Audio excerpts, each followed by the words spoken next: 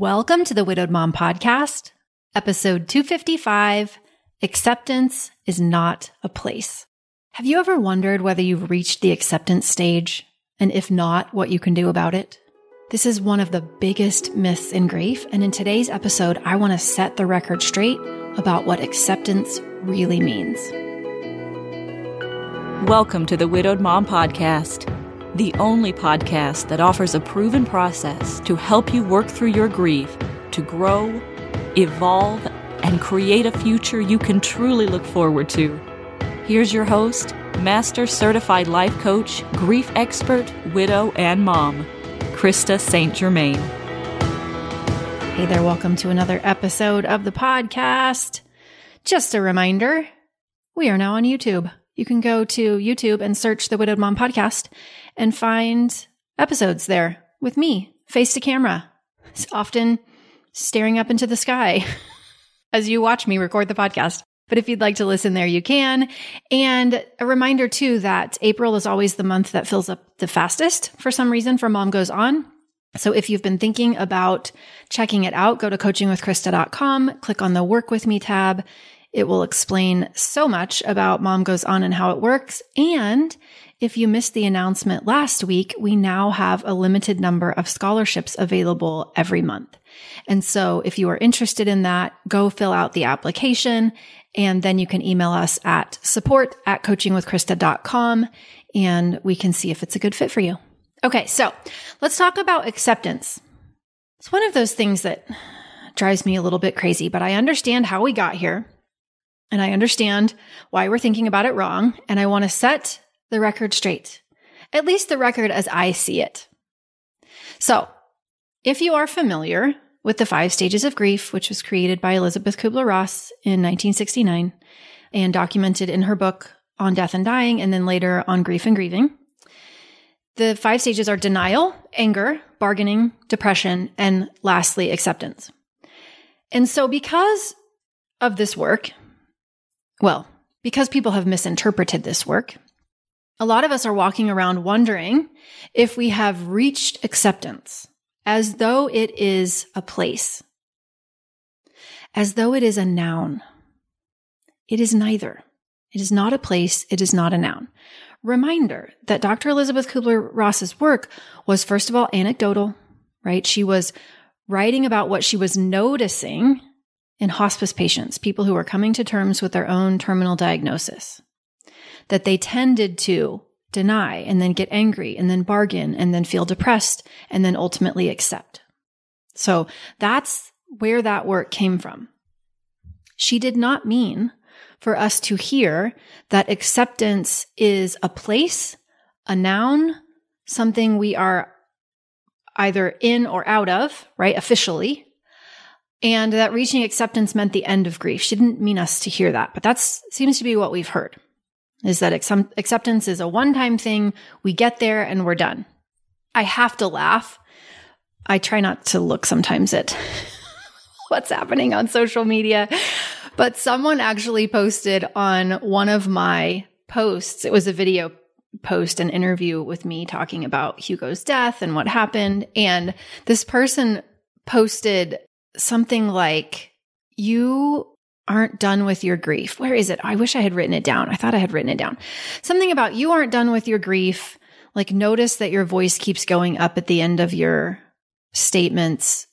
Fix that and re-record this promo, which feeds right into what I'm talking about today, right? It feeds right into the narrative that grief ends. It doesn't. Acceptance is not a place. It is not a noun. It is a verb. It's something we do over and over and over. Acceptance is a choice that we make over and over and over and over. And there are always new aspects of our loss to accept.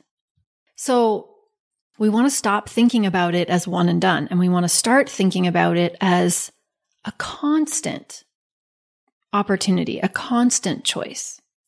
And partly this is because secondary losses are such an important part of grief.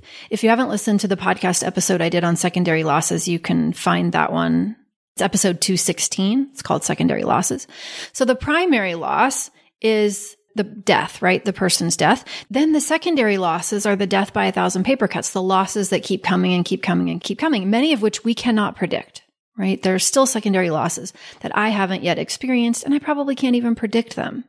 But all of a sudden we notice we're in a moment where we're thinking they should be there. We're thinking they shouldn't have died. We're thinking they should have been here to experience this. We're thinking it wouldn't have been this way if they had died. And yet they died, right? They aren't here. We're there. They're not. And it feels like a loss. Another opportunity right there to either reject the experience we're having or accept the experience we're having. And those opportunities keep coming over and over and over because grief doesn't end. Secondary losses never end. So of course, acceptance isn't one place. It's not one stage. It's not somewhere we reach. And also, I want you to hear that acceptance is not the morally superior option.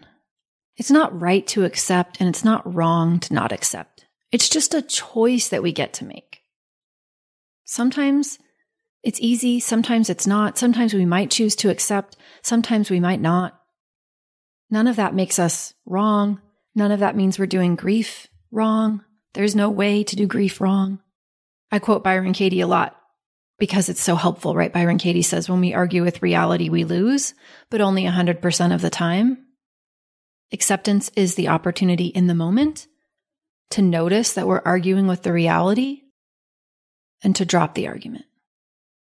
So maybe we notice that we're arguing with how we feel. I shouldn't feel this way. And dropping the argument, accepting means I am feeling this way. We might notice that we're arguing with their death. They shouldn't have died, is what we tell ourselves. Acceptance means dropping the argument. They did die. We might notice that we're arguing with that they aren't here, right? When we're thinking that they should be here. And acceptance just means dropping that argument. They aren't here.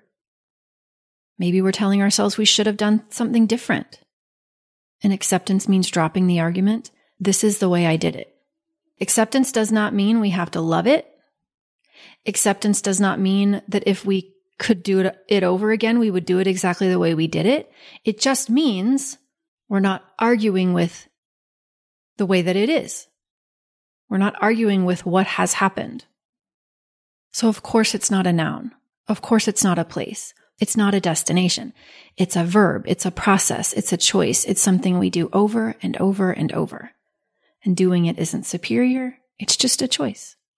So if you are wondering, have I reached a place of acceptance? I give you permission, and I hope, not that you need my permission, that you will drop that question. It's just not a valuable question because acceptance isn't a place.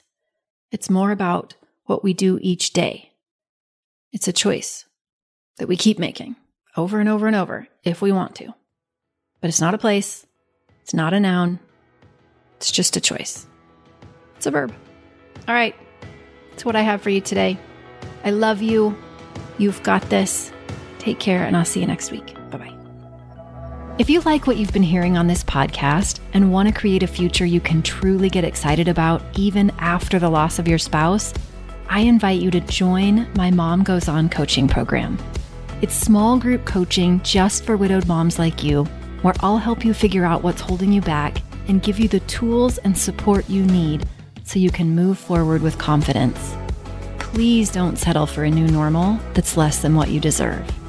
Go to coachingwithkrista.com and click Work With Me for details and next steps. I can't wait to meet you.